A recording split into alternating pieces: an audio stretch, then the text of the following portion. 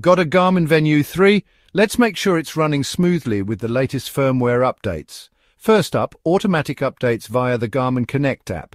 Ensure your Venu 3 is paired with your smartphone through the app, then just sync your device by swiping down on the app's home screen. When a firmware update is available, it'll be sent to your watch during synchronization. The update installs when the watch isn't in use and will restart upon completion. Prefer a manual update? No problem. Press and hold the action button on your Venu 3 to open the menu. Navigate to Settings, then tap on System and select Software Update. Check for updates and follow the on-screen prompts to install. Need to update via your computer? Download Garmin Express from their website.